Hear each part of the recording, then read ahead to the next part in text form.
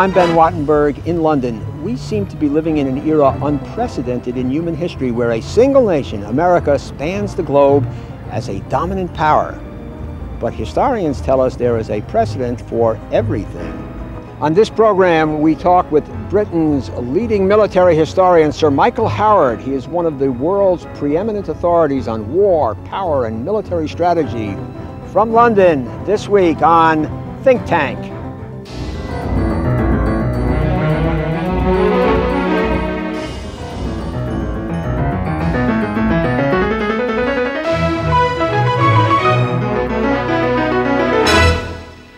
Today we are at the Royal Society of Arts in London. Joining us is Sir Michael Howard, President of the International Institute for Strategic Studies and former Regis Professor of History at the University of Oxford. He was also Lovett Professor of Military and Naval History at Yale University. He is the author of many books, including The Lessons of History, The Causes of Wars, Clausewitz, and War in European History. Thank you for joining us, Sir Michael. Let us begin with the great German strategist, Clausewitz, who wrote that war is the extension of politics by other means. You are a Clausewitzian expert, sir. Can you first tell us what that means, and then does it still apply in this strange new world? Yes, he said it to make it clear that war is not just a game. It's not something which takes place in a kind of vacuum governed by its own laws. That wars are fought for purposes, and they are political purposes, and the political objective has got to impregnate the whole of the conduct of war. Now, the difference is that when he wrote at the beginning of the 19th century, he was thinking about war between states. Now we have got war within states. And I'm afraid it is perfectly true that if one looks at the former Yugoslavia, war is being conducted there as politics continued by other means. The politics of the individual separate ethnic groups attempting to assert their independence, extend their range, and assert their individuality, and using force to do it. So the short answer is yes. What Clausewitz wrote is still valid. Is it still valid in terms of war between states in an era of nuclear weapons? You have written that war is much less likely in the modern circumstance because the weapons have become so horrific. Certainly war between states armed with nuclear weapons is less likely because neither side sees any political advantage to be gained from a conflict in which they're likely to suffer at least as much as their adversary. But other types of war between lesser armed states, as between Iraq and Iran, or between Iraq and the coalition put together 5 years ago to keep Saddam at bay, is still happens, and I'm afraid it's likely to continue to happen. Why can't we put a coalition together to do something about Bosnia? I think very largely because the whole Bosnian situation is infinitely more complicated than that in the Gulf. The Gulf was a wonderful, simple situation. In the first place, there was a single adversary, a bad guy, straight out of central casting, Saddam Hussein. You only had to see him on the box to know that he was bad. Secondly, there was an absolutely straightforward infringement of international law with his invasion of Kuwait. And thirdly, the oil resources of the Western world were at risk. Now put that together and you have got a full flush. Plus a program to build nuclear weapons, just as an added yes. kicker. I mean, right? you couldn't have a better scenario. Bosnia is such a mess. It is by no means clear which side is right. They all have got very good cases. The whole conflict escalated suddenly from low-level confrontation.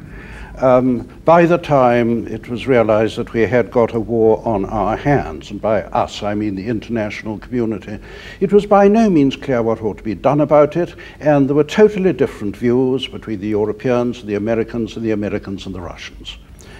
We got dragged into it for two reasons. first, a general sense on the part of the international community that there is an obligation on our part when one does see suffering and tensions and death, that we should intervene to do something about it. Secondly, a fear, which I personally think was greatly exaggerated, that this was going to be a forest fire that would spread indefinitely unless we did something about it.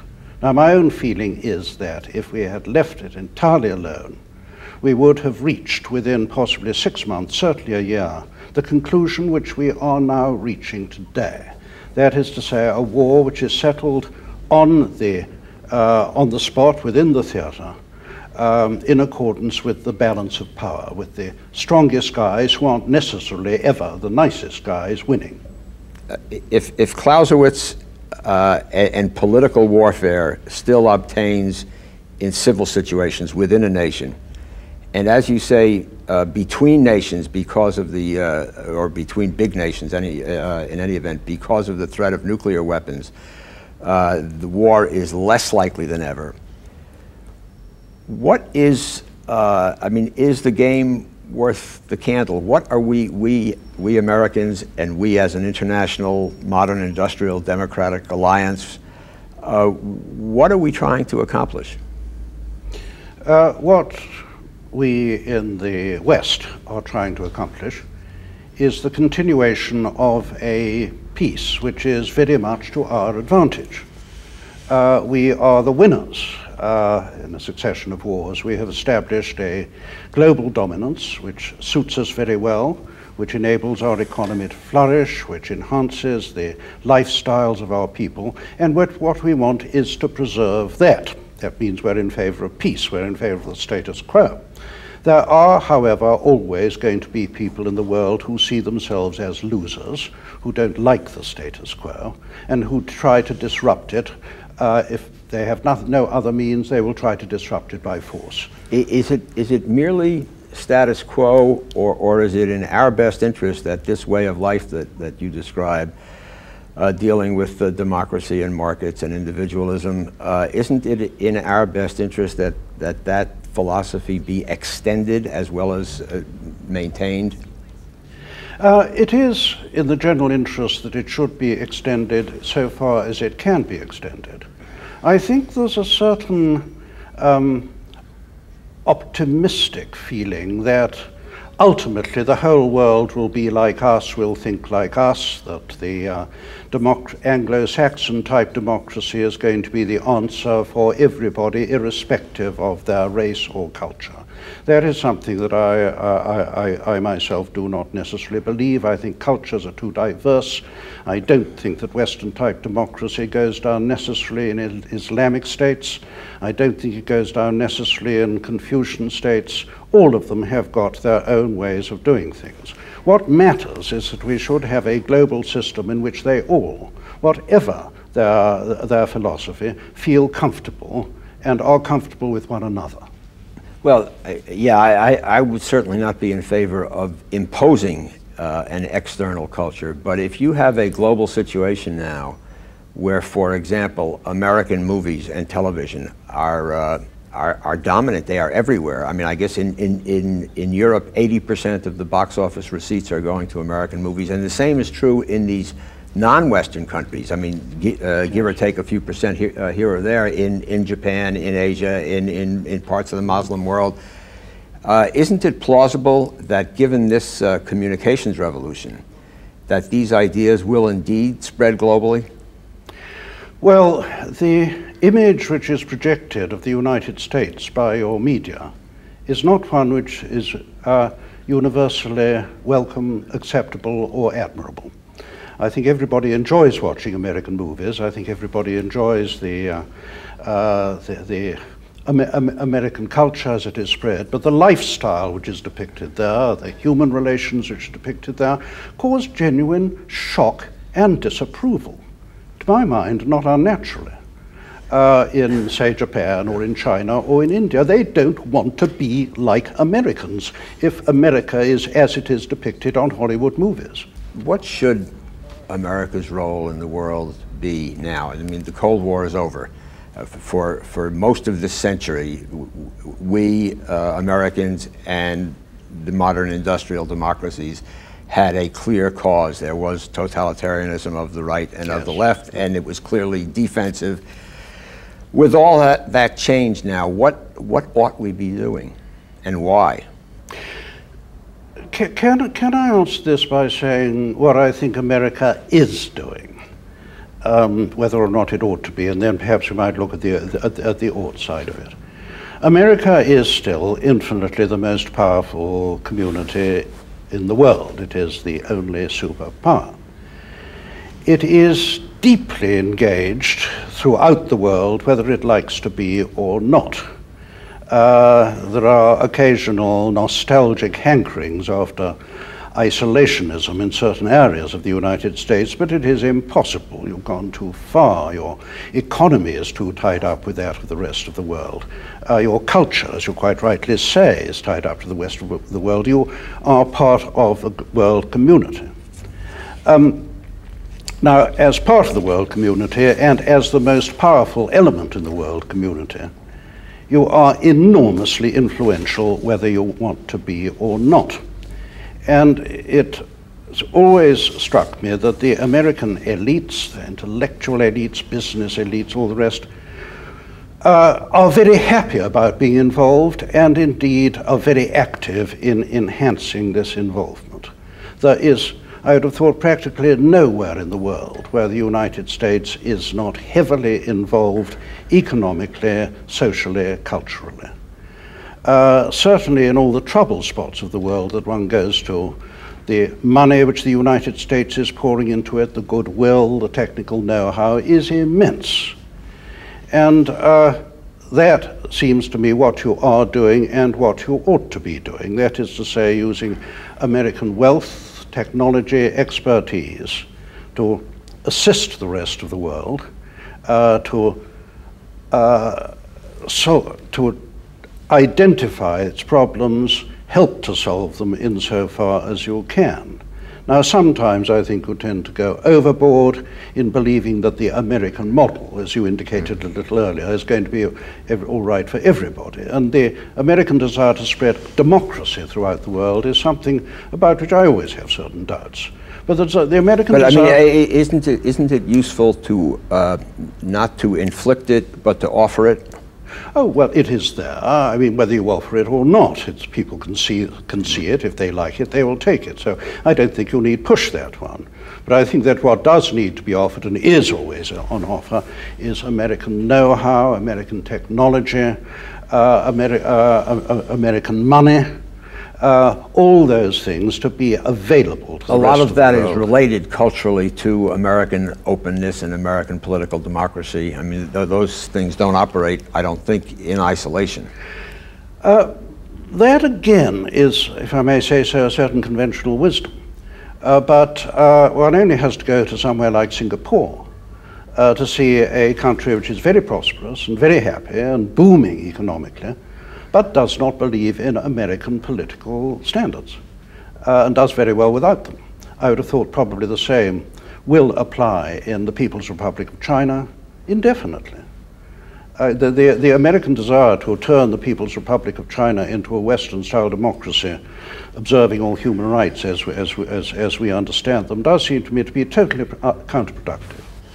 Well, if you look down the road a decade or two or three, and you say, who could possibly threaten this global democratic alliance that we enjoy?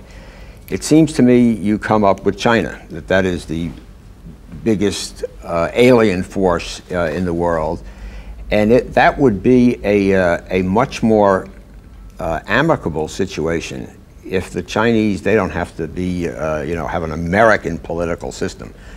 Certainly not. But if they had a more open, more democratic situation, wouldn't that be safer for us?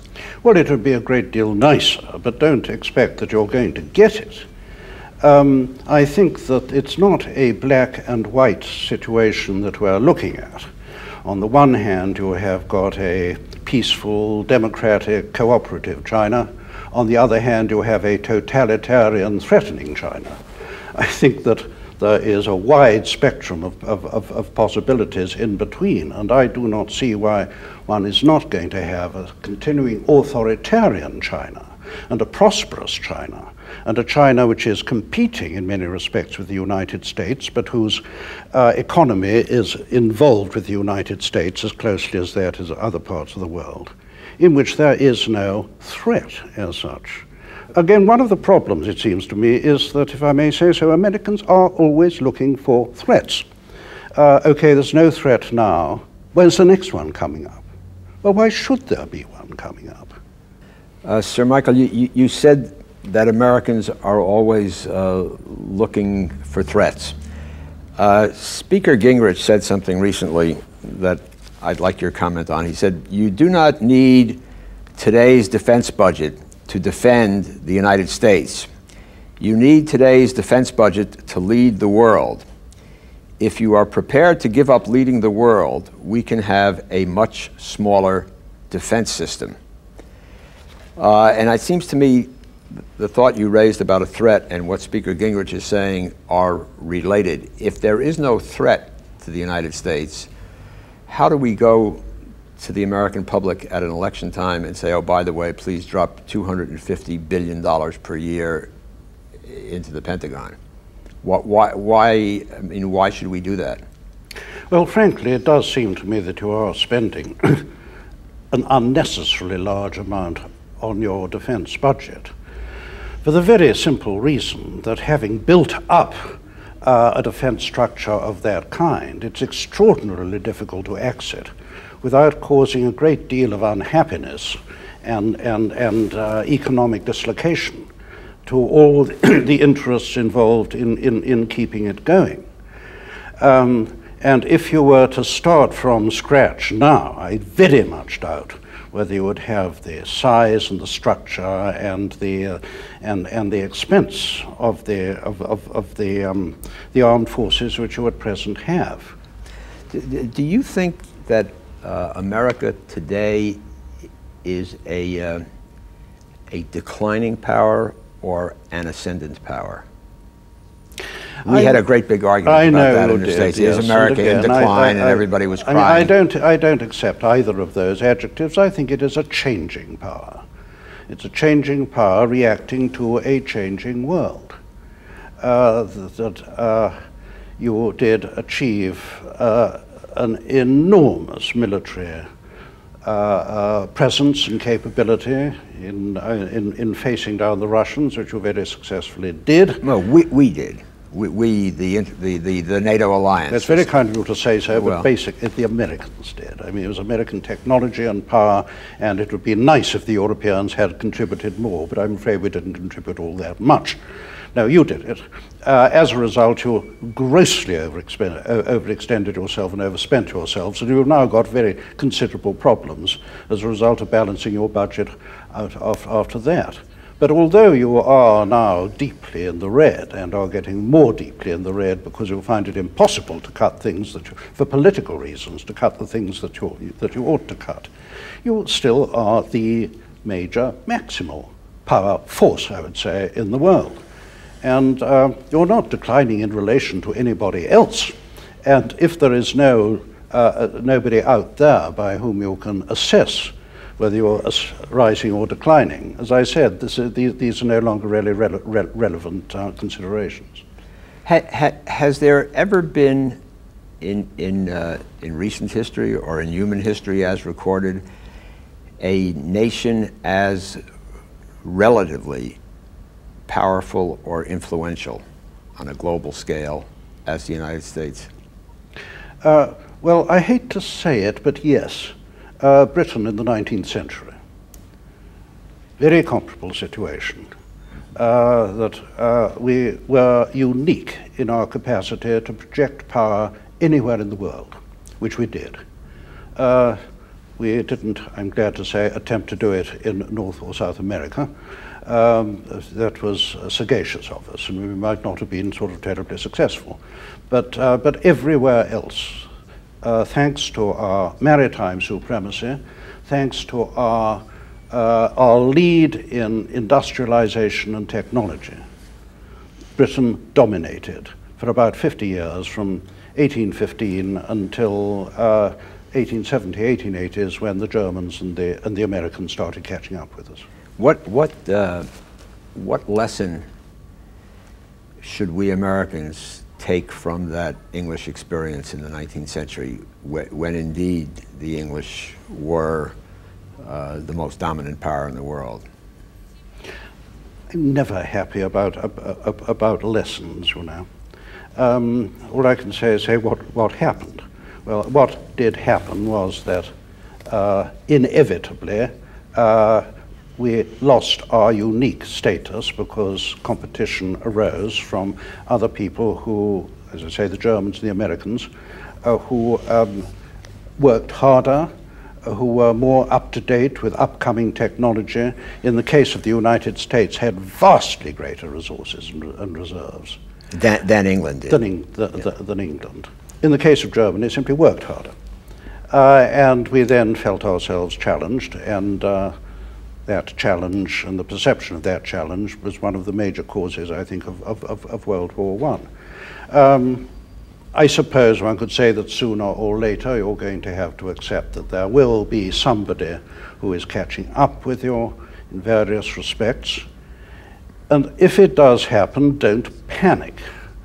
Don't see them as being necessarily threats.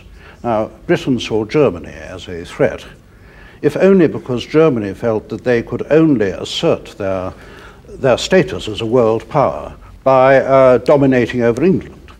We didn't see America as a threat, although it was far more of a threat. We adjusted to, first of all, American equality and then American superiority in what some people saw as being a rather cowardly fashion, but others saw as being sagacious. So I think the lessons you have to draw about that, as from anything else in the past, is flexibility. In a world where people see through television the blood and the guts and the horror of military action so clearly in their own living room, does war and the projection of military power have a much of a future? I mean, we saw in the United States a few Marines being dragged through the street in Somalia, and that was the end of Somalia because of the television cameras.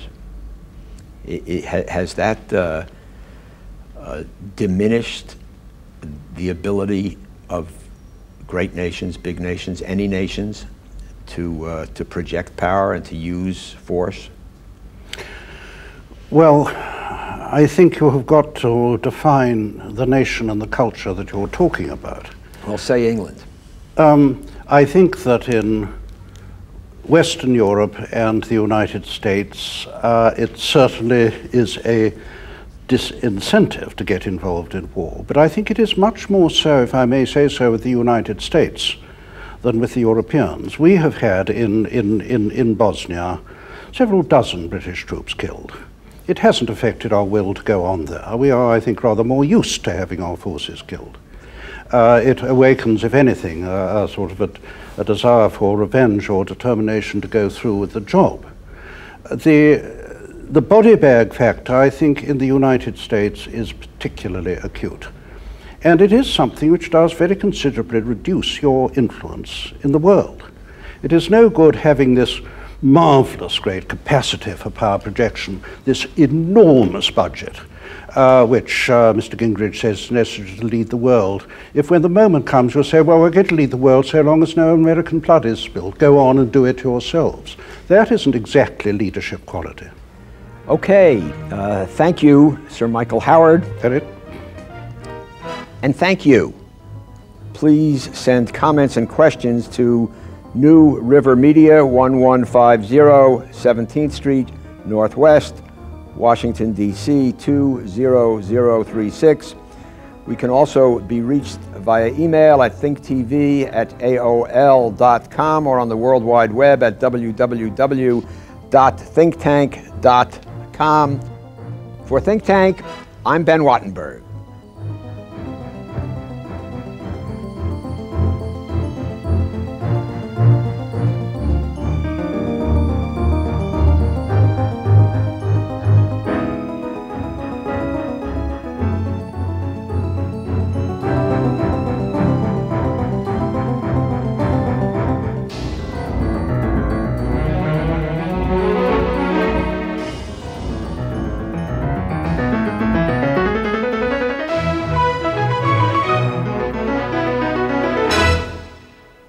This has been a production of BJW Incorporated in association with New River Media, which are solely responsible for its content.